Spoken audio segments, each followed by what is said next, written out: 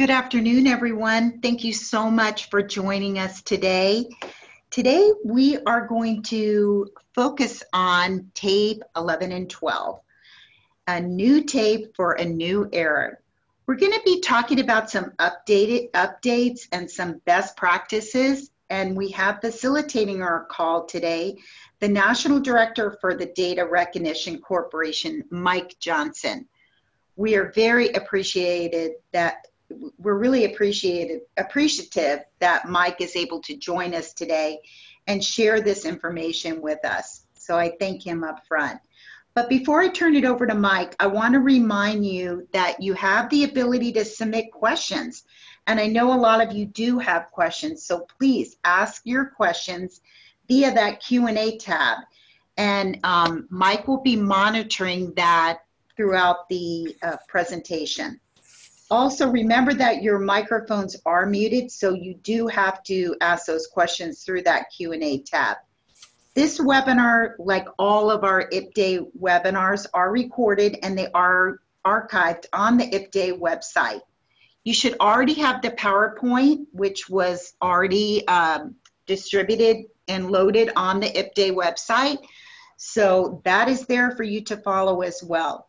So I really look forward to this information, Mike, and I'm going to turn it over to you now. On behalf of all of us, thank you so much for sharing your time with us today. Okay, thank you very much, and welcome everybody for the webinar.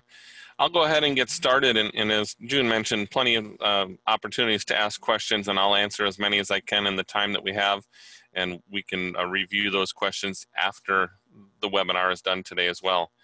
Just a real quick overview of where we're at with TABE 11 and 12, obviously aligning to the new standards and having one length of test. I think everybody's familiar with that now. There's not a short form or a long form. There's just one length of TABE, and we'll talk about the length of the test a little bit more as we go forward.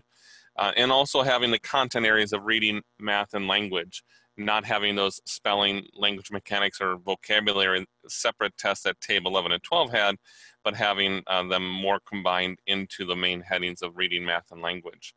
We'll talk a little bit more at the end about some correlation studies that we're doing to high school equivalency and to college placement alignments. So I'll have some more information as we continue on the webinar. Where we're at today with the different versions of TABE, TABE 9 and 10 is still available, but not for federal reporting. So that the federal approval ended on June 30th. And TABE 11 and 12 is now federally approved until June 30th of 2024. We're very happy that we're the only assessment to have full NRS approval out to 2024 for all content areas in reading, math, and language. I'm not going to really cover TABE Class E too much today, our ESL assessment, but just to let you know that we are in the process of moving that over to our computer-based platform, as well as continuing with the paper and pencil version. So later this fall, we'll have TABE Class E on the same Insight platform that TABE Online is on. And then in the spring, we will be doing some recruitment for some field testing for the new version of Class E that we'll be working on early next year. So you'll have more information about that as we go forward. One of the partnerships that we announced at COABE was a partnership with Literacy Pro's LACES data system. And I know Florida doesn't use the LACES data system, but the reason I included this on the slide is that this new partnership has allowed us to also start to share data with other data systems, usually through an FTP file transfer on a nightly basis. So I know there are programs that use Focus or other databases, and we have the ability. You can certainly contact us, and my information will be at the end, and we can discuss how we can set those data transfers up. There's a couple of districts in Florida that already do get data feeds on a nightly basis and to feed into those data systems. So that is moving forward. Our goal is to be able to share data with the state so that you can eliminate any hand entering of data for TABE scores. But Florida, like many states, it has a proprietary system, so we'll be working on that on a case-by-case basis. One of the big things that I want to talk about today is the resources that are available for TABE 11 and 12. And those resources are all found on our public website, which is tabetest.com. And I will go over to that website real quick. and point out a few things on the tabetest.com website. The first piece that I want to talk about is the menu bar at the top. We will just look at the resource tab today. And if we go under the resource tab under TABE 11 and 12, there are a lot of links that are available to different resources and white papers. The very first one on the right-hand side is a comparison of all federally approved assessments for adult ed. So if you wanted to know the difference between TABE and other assessments, that chart is available there. We also have a webinar series that happens usually the third Thursday of every month. On this webinar series, and I'll click on that real quick, it will open up, and we do record our webinars. These are related to TABE topics. So again, some were on scanning, some were on TABE Online. We had one that was aligning to the curriculum and instruction. We had slides provided from our publishing partners, and had Jeff Gumas from Crowded Learning talk about free resources that are aligned to the new standards as well. So these webinars, as I mentioned, are recorded. If you don't attend live, you can always watch these recordings. And if you're not getting emails about the webinars, there's a link at the very bottom to add your email address to the notifications for the monthly webinars. A couple of other resources on the resource tab that I want to point out. The one is the blueprints, and I'll go there real quick. The blueprints are all the detailed information related to each level of TABE and the content area. So there are several blueprints for reading, math, and language. I will open up the math blueprint for level A. This blueprint is showing you what college and career readiness standards or domains are being covered on that specific level of TABE. So again, this is level A for math. It is encompassing 5 domains: statistics, numbers, algebra, geometry, and functions. They are color coded. And if you scroll down a little bit, the first color is geometry, and it will tell you what subdomains are covered, again, within level A of TABE for geometry. And on the far right-hand side, it will list the emphasis level of that domain. Lower emphasis means fewer questions on that level of TABE. Higher emphasis means more questions related to that subdomain on TABE 11 and 12. So if we look real quick at the first description, it says no precise definition of angle, circle, perpendicular line, and we see that's a low emphasis. It's a low emphasis because that's a more of an intermediate skill for TABE M and D to address, versus the third one down that says use volume formulas for cylinders, pyramids, cones, and spheres to solve problems. That's a high emphasis. That's a targeted skill for level A of TABE. And so that's why there's more questions related to that than there is the first one. If we open up the level D blueprint, we would likely see these same 2 subdomains, but with different emphasis levels. So it is important, if you're a math teacher or a reading teacher or a language teacher, to look at all the blueprints for those domains or for those content areas and see where the domains are introduced, where they're covered at the highest levels, and maybe where they have lower emphasis as you go up in the TABE levels. So those are the blueprints for TABE 11 and 12. A couple of other resources that we'll touch on, and we can come back, there is also a number of resources that are available for training beyond or more individualized training. So for TABE Online users, if you have somebody that's new and they want to learn what to do with TABE Online, there's a on-demand training videos for TABE Online, and they're done in short videos, about 15, 20 minutes on related topics. So in the purple area on the left, if you wanted to learn how to manage users, you could click on that link. If you wanted to know how to work with student management systems and registering students, there's a link for a short video there as well. And then finally, I'll show a couple of other resources as we go forward. One of them is our scale score to grade equivalent range chart, and we'll talk a little bit about this as we go forward and look at an actual report. But a number of programs do want to always have an idea of the grade range. TABE 11 and 12 does not have grade equivalents on the printed reports or on the PDF reports. They're not there because of the the way the new standards are overlapping one another, and grade equivalents are very subjective based on what people's familiarity are with that certain grade level. And I'll use level math. I'll go down to the math section and talk about ninth grade math. Many people feel that ninth grade math is algebra, first year of algebra. If you look at the new college and career readiness standards, and if you look at the TABE blueprints, there's algebra on every level of TABE. So what is ninth grade math specifically as defined by college and career readiness standards is a lot different than what it might be when you took ninth grade math, or when somebody else maybe that took ninth grade math and they took geometry instead of algebra because they took algebra in eighth grade. So it's always a subjective score, and that's a little bit more the case with the college and career readiness standards. But what we did do with these charts is compare the 6 levels of the NRS on the left-hand side and where they define the grade ranges for the NRS, and broke those out into the 12 grade ranges, and then listed the scale score range. So again, a ninth grade for TABE 11 and 12 math would be between a scale score of 596 and 626. That is only achievable on certain levels of TABE, and we'll look at that as we go forward. But just as a reminder, that's ninth grade as defined by the new college and career readiness standards from the Department of Ed, not as it related to Table 9 and 10 or any other kind of recollections that you might have for that. I'll come back to the website here shortly and go through a couple of other resources as we continue. As I mentioned, the webinar series, if there's a big topic that you think would be beneficial, we're certainly open to suggestions on what topics we cover on a monthly basis. So you can always email me any topics that you have for that. Looking at the test content specifically, and I think I've shown this a few times to different audiences, so I won't spend a lot of time.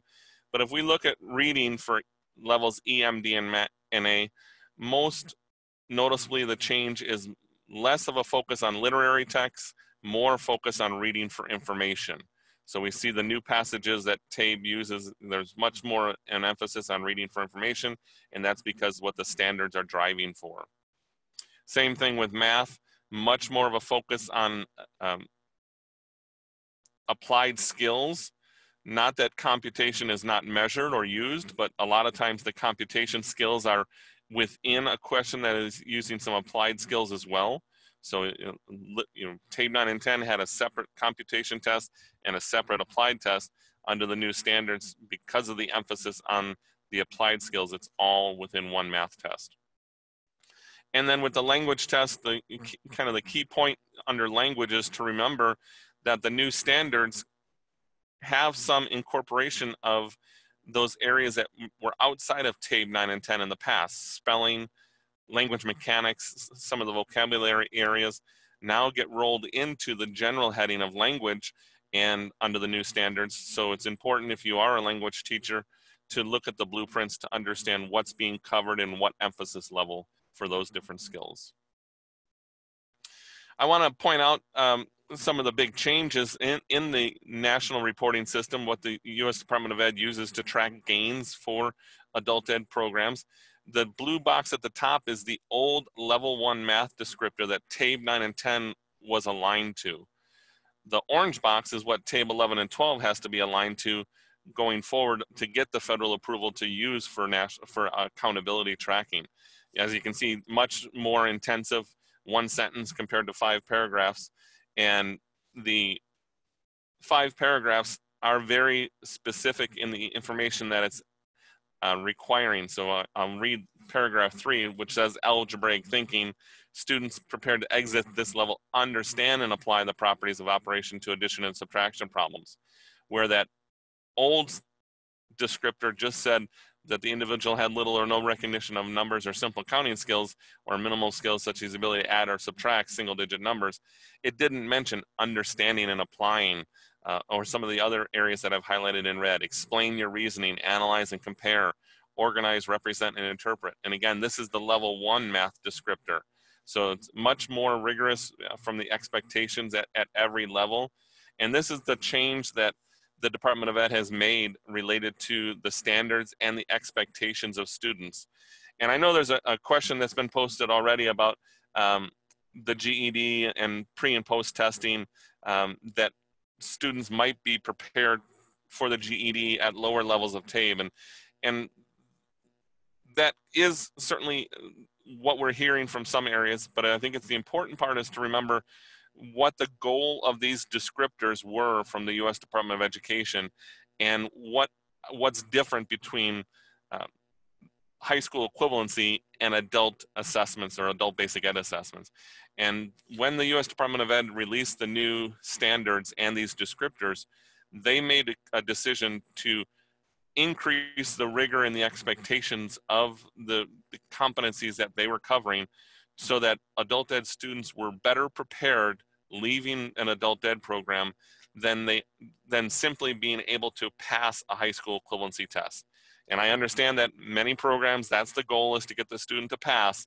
But what the Department of Education has said numerous times is that the goal is that you are better prepared upon exit, and simply passing a high school equivalency test does not necessarily align to succeeding in those next steps of post-secondary or workforce programs.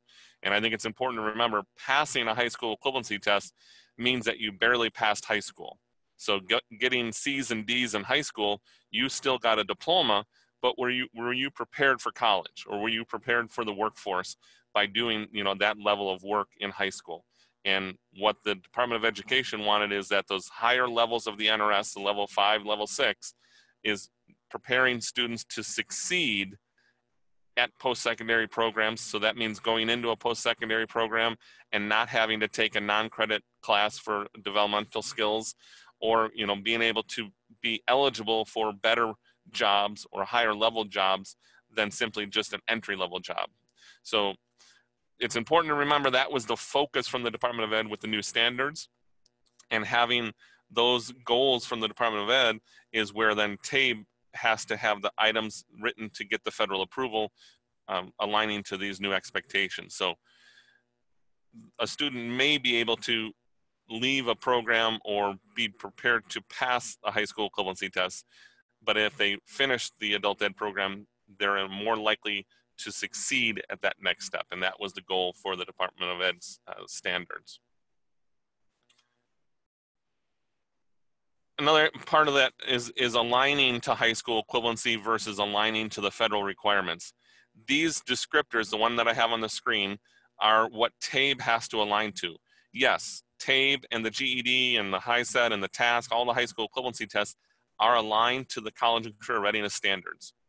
But as a subset of that, TABE has to then align to each of these descriptors for each of the levels and demonstrate that in our application for federal approval.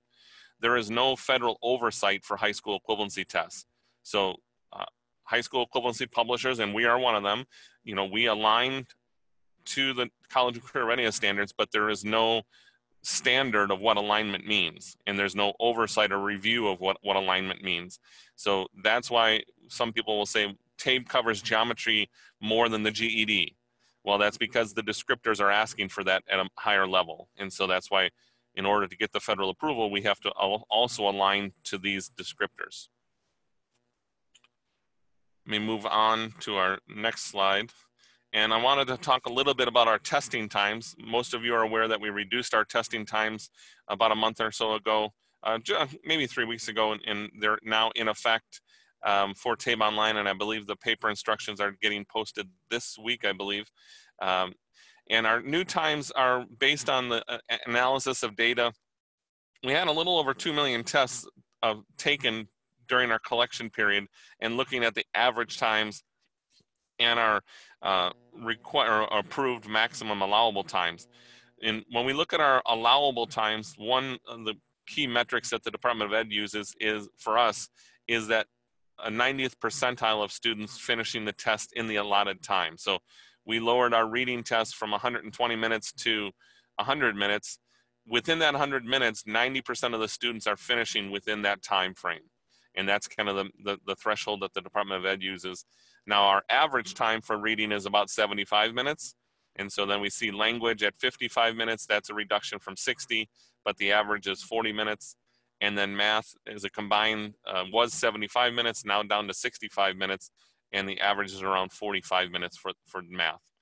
We also reduced the locator times quite a bit. The locator was longer, and it does have more questions, but what we're finding from our research team is that students were spending too much time on the locator and may, after a lot of concentration on one or two single questions, be able to then get that question right, but not really understand the concept or could benefit from some instruction based on that concept.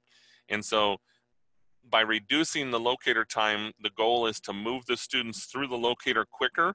You either demonstrate that you understand that competency, or that if you don't, then you can leave that question blank or you'll get it wrong. And that will be an area of focus as they go through the pre-test area. So by shortening the time, yes, we're shortening the test, but also allowing the students to move through demonstrate their proficiency at each of the levels for the locator. This chart is also available on tabetest.com. It's right on the main page. You may have seen that when we went out there to the website, but it's also on a chart within the resource tab. So it's posted in two different places. Just real quick on our Insight test engine, for those programs that are using TABE Online or using our scanning platform, that all runs through our internal platform called Insight.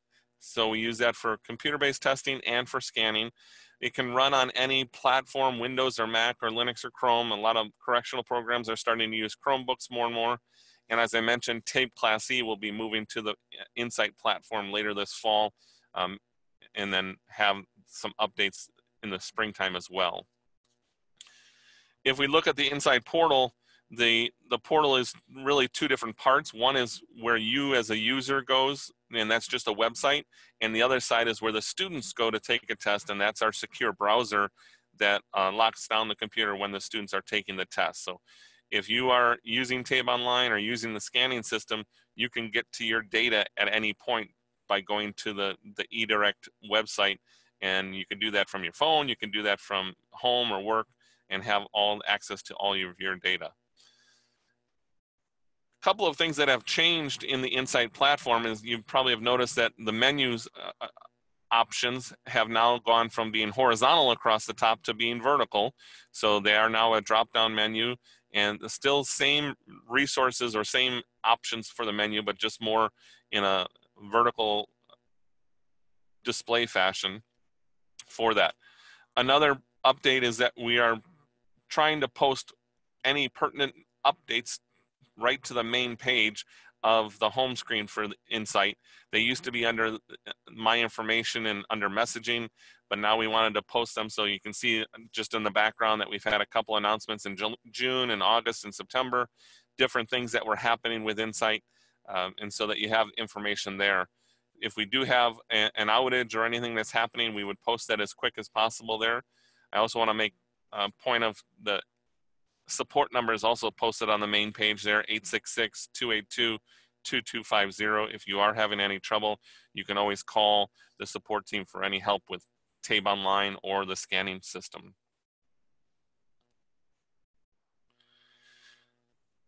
One of the things that I want to point out as kind of a best practice for TABE Online is just a remembering that the main page, and this is where in test management on this screen, and it's very similar to a couple of other screens, the top section of the screen is actually a search field. So you're kind of narrowing down, do I have a test session already created that's applicable to what I'm doing? And it allows you to search whether I want to find a student. So I could type in Mike Johnson there and find all test sessions that Mike Johnson is in. Or I could look for a specific date range for any session. So before you create new sessions, you could check to see if a colleague has created a similar session, and then be able to use that session as well. We are in the process of doing some updates to the test sessions. I know that would be a big point with many people that right now you cannot archive your test sessions, and we are working on a utility to archive the test sessions. We are probably going to do that with TABE 9 and 10 sessions automatically, and then allow you control for TABE 11 and 12 sessions. So that is under development now. I don't have a release date for that. So once I have some more information, I will keep you updated on that. but you can also be able to archive that in the future to keep a cleaner testing window when you look at your test sessions. A couple of other things that are important within TABE Online, and this is again dealing with test sessions, and I have North Dakota's example up on the screen, not specific because they're bad, just because it was the one that I was able to access quickly. And I'm going to focus on the fourth column from the left. It's called session name. It's important to give your test sessions a good name, and a good name is very descriptive and allows you to communicate to other colleagues what that session is about. So we can see the very first one, it says TABE 11 Math Level D. That's pretty specific. But if we look at the third one down, it just says TABE 11. So if I created that session, maybe I know what it means, but if I'm not there on a certain day or somebody else is logging in and looking at the sessions that are available, they don't really know what TABE 11 means, where the first one, it's TABE 11 Math Level D, that's very specific. So it's important as you're creating test sessions to always think about what that scenario based about. And it could be September, it could be October, it could be first semester, but could be called TABE Pretest 11 and have the auto locator turned on. So I would just encourage you as you're creating sessions to be as specific in the session name so that other colleagues will be able to understand that and maybe not have as many test sessions created that have similar scenarios. One update that you've probably also seen, I think most programs in Florida have this turned on, but we're in the process of reviewing that. But this is a utility that will recommend the next test level. And on the screen, what we have here is that we're searching for students to put into a specific test, and the shaded area at the top says it's TABE 11, Reading, Math, and Language, and I'm specifically going to create a test session that says level D for reading. If you notice the yellow box and it has that information about I believe that's called a tilde there, or a squiggly line, but if you see a student with that mark in front of their name, which one on the left-hand side of the bottom of the screen does, that student has already taken level D of the reading, math, or language test. So it's telling you that it's not appropriate to put that student into this session because it would be repeating that. Now, it's not preventing you from doing it, but it's going to just notify you that, that it's probably not a best practice to put that student in there in a general sense. So this is a new feature, and it can be turned on for programs that do federal reporting where, you want to be notified, if I'm going backwards or repeating a test. So this is a new utility that was built into the system. If you do the item export, the data extract from the reports menu, you'll notice on the far right-hand side, it also has that listed oops, let me go back to that. It'll tell you what the level test is appropriate for that student. So the very first one we see, that student took, they're being scheduled into a level A, or they last took level A language. So their next test would be 12A, from 11A to 12A, where the second student, they took 11D math, and their next recommended levels would be 12D or 11A or 12A. So giving you those options, again, not requiring you to do anything, just notifying you of what a recommended level for the next student would be, or the next testing scenario would be. I wanted to touch on the scanning system for TABE 11 and 12. It is different than it was for 9 and 10. TABE 9 and 10 required an expensive Scantron scanner and expensive software. For TABE 11 and 12, we've changed that to do away with the software, also made it work with image-based scanners that are much more affordable. There's an example of some scanners here. There's a webinar, as I mentioned, recorded about scanning. The very first scanner, the ES200, is $199 on office supply stores websites. So that's a lot different than the $4,000 or $5,000 that a Scantron scanner was in the past. There are hundreds of scanners that will work. I would encourage you that if you are hand scoring TABE 11 and 12, you know that it's very labor intensive because there's 2-point questions to work on. There's multiple select questions to be able to understand. There's also unscored questions to keep track of. So by scanning, you're going to save a lot of time and energy on over hand scoring. I realize in the past, hand scoring was an expensive proposition, but hopefully with the much more affordable scanners and no software required, and there's no additional fee to scan TABE 11 and 12, that programs that are doing hand scoring would look at the scanning system and switch to that, because it is easier to do. Also, if you do scan your answer sheets, all that data gets into the same database that we use for TABE Online. So as we talked about earlier, extracting that data out into databases, whether it's local databases or state databases, it can be done through the scanning or the TABE Online system. You may have a scanner already that might work. You just have to make sure that it is a dual read, continuous feed, Twain compliant scanner. The dual read means it reads both sides of the page at once. Continuous feed means that it's not a flatbed scanner that you might have at home. It looks more like a fax machine or a copy machine, that it is a continuous feed, that it has a tray that you put the answer sheets into. And then Twain compliant just simply means that it connects to the internet. The difference between most large office copy machines, those are not Twain compliant, because when you scan something on a large office copy machine, you have to do something with that file. You either send it to yourself as a PDF, you save it to a network drive, but it's not going somewhere automatically. And that's what the Twain technology allows. And it's very similar to your online banking. If you're using online banking on your phone and you take a picture of a check to deposit it into your account, you don't attach it to your account. Once you take that picture, the check goes right into your account. So it's kind of the same protocols behind the scene, that it's automatically going into the account without having to do that second step. So as long as you have it, and if you do have a scanner that isn't on our list and you want to see if it's compatible, just type the scanner name into Google and look at the items or the specifications for that scanner. If you see the word Twain, then there's a very good chance that that scanner will work with TABE Online, with this TABE scanning system. I want to switch and talk about the reports. And again, the reports are both for online and for scanning. As we go through the reports, all of them are accessible through the Insight platform.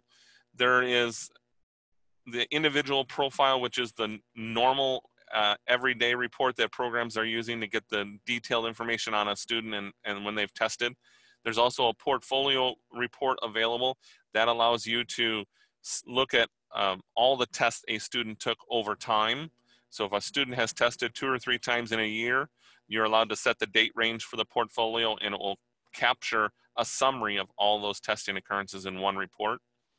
If you do the locator test, you can also run the locator report to see the outcomes of the locator.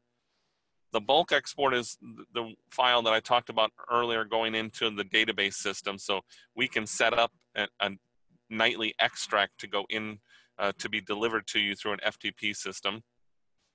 You also have the ability to do a roster report. So if today you're testing a group of students in a test session and you wanted to see a summary of all those students, you can do the roster report and get a summary of all that.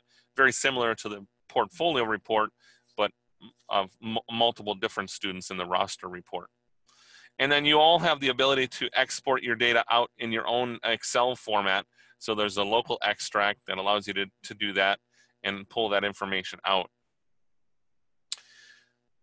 We are in the process of doing a few updates to our reports. A couple of them I'll talk about in different phases. Phase 1 of the report update has been completed, and phase 1 added the number of points on the bottom of the screen in the red box. So the left-hand side of the screen on the bottom is the pie chart that we saw from the blueprints. So this happens to be math level M. So there would have been 6 sections of the pie chart for math, broken out into measurement and data, number operation, base 10, fractions. And if we now look across, there are 6 questions related to measurement and data. Those 6 questions totaled 10 points. So there were several 2-point questions. And this student only obtained 1 of those 10 points. So didn't do very well in that specific subdomain. And we can see that listed as non-proficiency. So adding those points, now you have an idea of, how many points that student obtained in each of the subdomains. We also added, and I don't have it in a red box, but in the top right side of the screen, we've added an MSG, or a measurable skills gain indicator. And again, we see the first two, reading and math, is listed as no, but the third, language test, is listed as yes.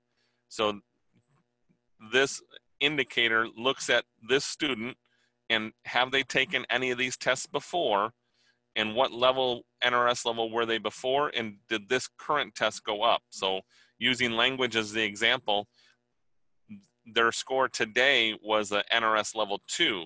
That means previously they had an NRS level 1 language score that was captured in the system, and now this one is demonstrating that they've improved. So just again, another indicator to say, has this student shown a measurable skills gain in that content area?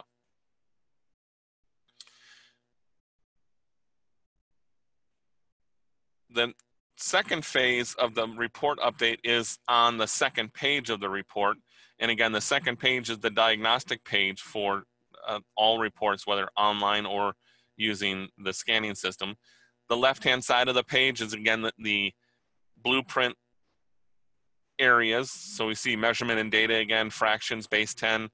And if we follow that along, today the report ends at the skill column.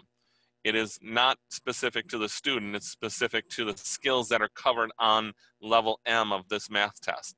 So I could go today back to the previous slide and see that this student was not proficient in measurement and data. And then on the second page, I would look under the skills to say what skills are within measurement and data for me to work on. On September 30th, we're launching an update to add the needs improvement column to this report. So this report now will become an individual diagnostic profile for each student. It'll still have the skills column, but it will be the skills that they've achieved, and then the areas of improvement in the second column. So today, all the bullet points are in the skill column.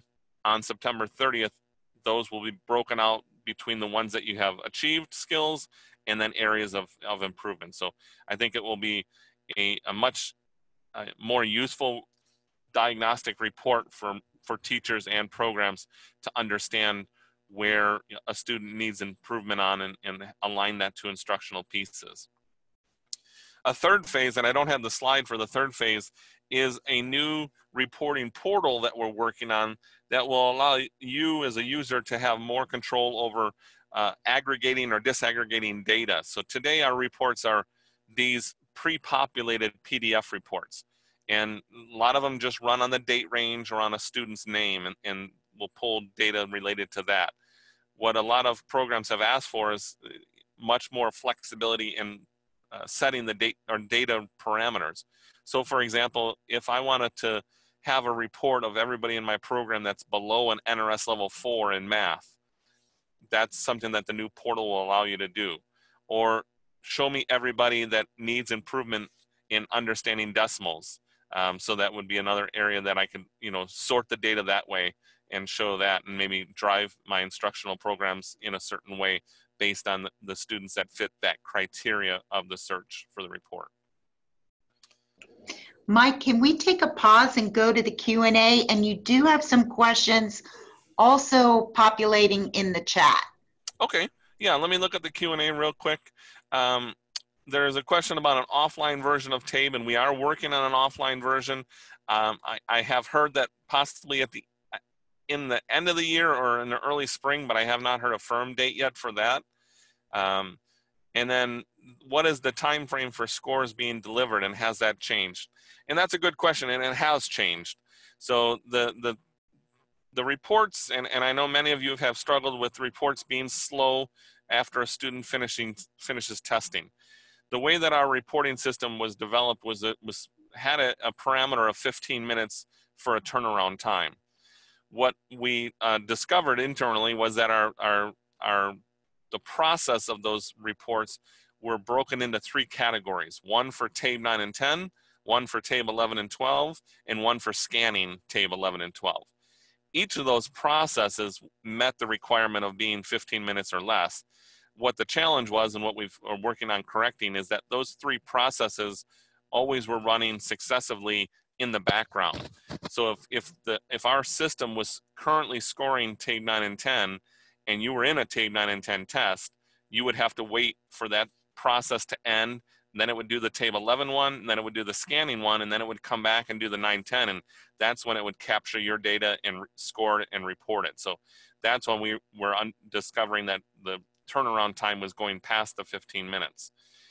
What we've done to help with that, a couple of things. One was that we took TABE 9 and 10 out of the process. So if you are still using TABE 9 and 10, there is a note on the Insight page that tells you that the scores are only processed at 12 o'clock and 6 o'clock each day, so only 2 times.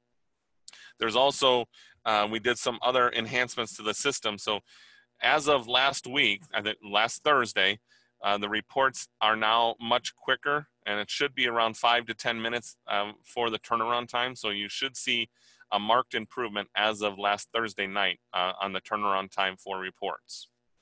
Another piece on this needs improvement column that's on the page, it will work if on an older student. You can go back and run that report on an older student and get that information as well. Another question about interpreting results. On the math profile, one domain indicates 6 problems worth 10 points, indicating some questions were 2 parts or 2 points. If a student has 1 part correct in 0 points, is that a 2-part question? So again, the types of questions dictate what the point value is. And the easiest ones are on the reading ones, the evidence-based selected response, which are 2-part questions. If you get both parts correct, you'll get 2 points. If you get the first part correct, but the second part wrong, you get 1 point. But if you got the second part wrong only, you get 0 points, because on an evidence-based selected response, you're getting the main idea incorrect, but you got your evidence to support that main idea correct. And that's why you can't have that under the scoring rules, and you would get 0 points. So typically when we look at 2-point questions, it is asking you for, whether it's 2 parts, but the directions of that question will drive the point value. If it's asking you for 2 answers, then typically it would be a 2-point question for that. Another question around the profile report, and the question says, the proficiency level of each skill, or continue to provide proficiency in the domain. So I'll go back a slide and talk about the proficiency levels on the first part of the page. So the proficiency category will remain there. The proficiency area also is a little bit different from TABE 9 and 10. TABE 9 and 10, it was strictly related to the number of questions you answered. So if we use the first example, math had 6 questions. If you got more than 50% of those correct, you were partially mastered or partially proficient. If you got more than 75% correct, you were fully mastered or fully proficient. It didn't matter what those questions were, it just mattered how many of them you got correct.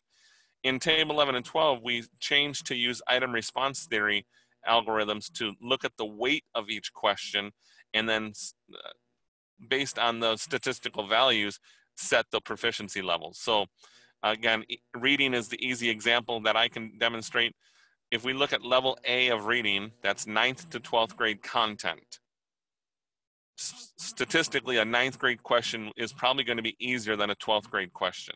It might be a small statistical difference, but if a student got all the 9th grade questions right, but none of the 12th grade questions, what's the threshold or the cut point to be partially proficient or not proficient or proficient in that scenario? So our research scientists have set up tables for that based on the weight of each question and getting a total value for the test. So much more detailed and specific information on the proficiencies, where TABE 9 and 10 was just based on the number of questions correct for that. And there's a question to talk about the standard error of measurement at the top of the report, the SEM column. Standard error of measurement is the plus or minus factor to the scale score. So all assessments have an error factor or error rate, very similar to how elections are, predictions for elections are plus or minus 2 or 3 points on an election prediction. The standard error measurement for TABE could be very low, like we see it here is 14. So that means the math score for this student could be 14 points higher or lower based on the standard error of the test. We want to have that number very small because 14 points above or below doesn't really change where that student is performing. If I gave a student too hard of a test or too easy of a test, they may score really high or really low, but their standard error of measurement would go up dramatically. So sometimes you could see a standard error measurement of 100 points. Now, if my score was 500 and my plus or minus is 100, that is a big swing, and that demonstrates that that student was either tested on a level too high or too low for their expectations. There's a question about removing the blank page that prints out with each subject report. I think that is only if you don't take the test. So, and again, you don't need to print all the pages. When you go to print the report, you can say print just page 1 or page 2, or as you're saving it as a PDF, you can also specify what pages you're saving for that. I will look into it, but I'll see for that. And let me jump back to the presentation.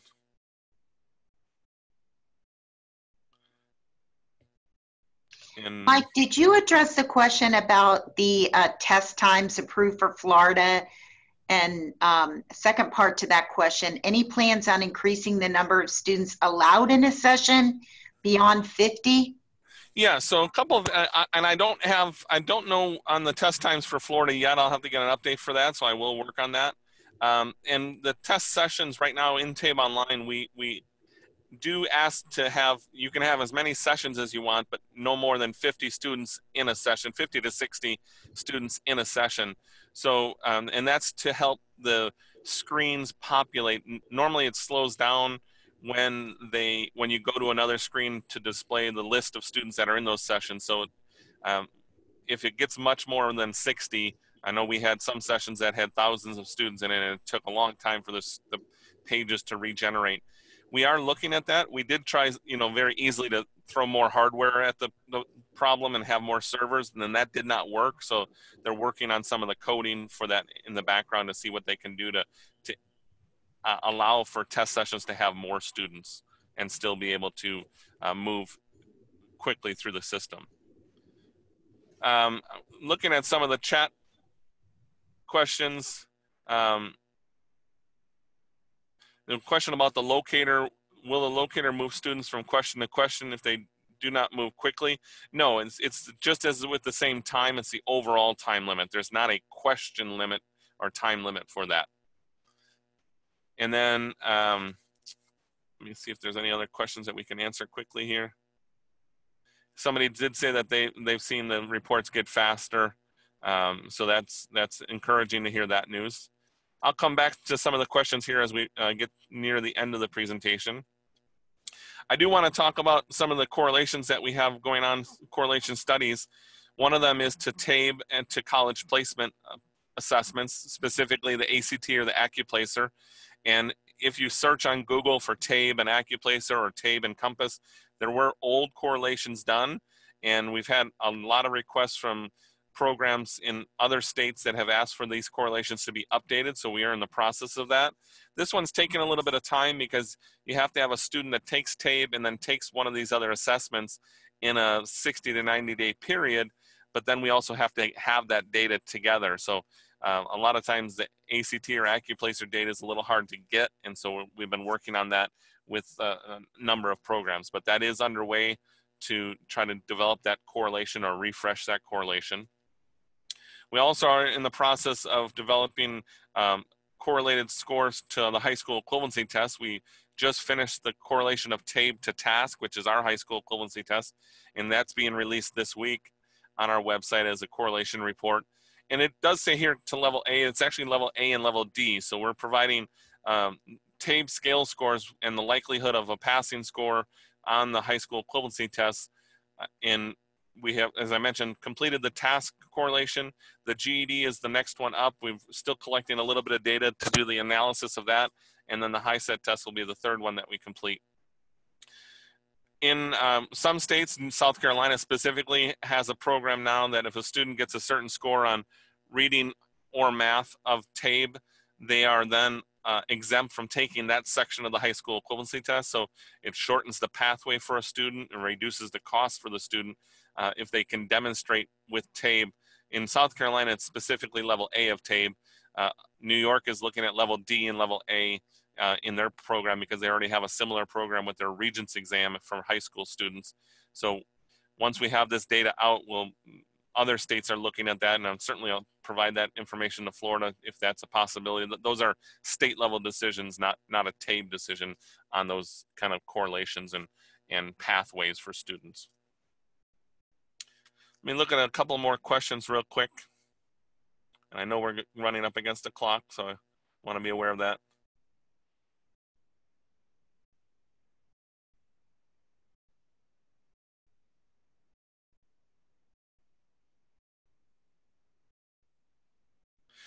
Question about, can you tell me how long the time breakdown per question is on the reading and language test? It's around 2 minutes per question on there. Some of them are a little bit less. I think the reading's a little bit less than 2 minutes, or one's a little bit more than 2 minutes, one's a little bit under 2 minutes. But you can simply, take the time and divide it by the 40 or 45 questions on the test for that to get the exact per question. But again, it's the total time for the test, not an item by item time limit for the students.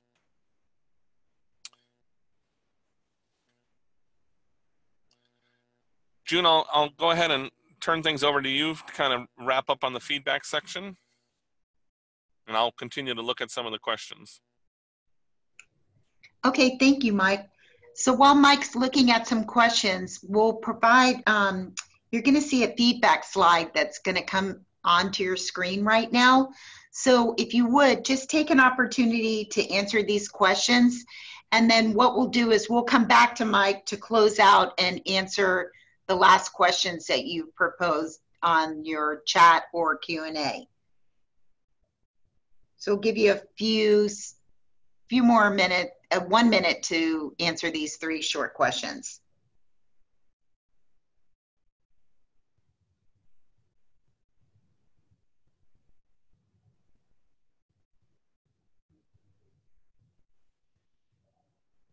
Okay, we'll go ahead and close the poll out. And Mike, we're going to turn it back over to you and see if there's any last minute questions that you can address for us.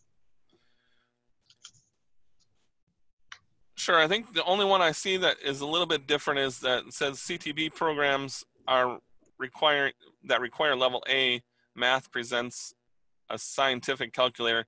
May we also provide an external 4-function calculator?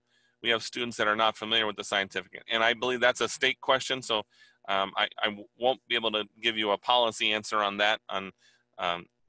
It would be allowable, but I don't know if it's allowed under the state policy to have a handheld 4-function calculator for the level A math for that. Again, I think using the calculator, that's part of the instructional programs that maybe they could benefit from the adult ed, is to be able to how to use those calculators, as they are the same ones for the high school equivalency tests. And we'll get back to you on these answers from the Florida Department of Education, because we have Lisa Williams on the call today too. So we will address those and give you the answers to those questions regarding the state policies. And I don't see any other, I know there's some questions about exemptions on there, so we can forward those to Lisa as well to get the state answer for those. I don't see any other questions that we haven't addressed yet. Let me just real quick go through that. The question about, we find that textbooks or software related resources are either under-aligned or over-aligned to TABE 11 and 12. And so one of the pieces with our publishing partners, whether they're the online publishing partners or the paper-based publishing partners, is that we are looking at having an approval process. Right now, anybody could put TABE on a book, and we don't have any review process on is that a good aligned book. But our product development team is looking at working with the publishers to either have an internal or a third-party review of that content before we give it, let's say, a stamp of approval to use the TABE name. So that is something that is being looked at for a publishing program. And Mike, the question about the archive for the webinar, yes, all of the webinars are archived on the IPDA website, and this one will be up there within 24 hours. And thank you for your kind words. There's a lot of nice feedback coming through, Mike, so we really appreciate your time and expertise in sharing this information with us. Sure. So I think on that, we're going to end the webinar for today. Thank you for joining us, and we'll see you next time.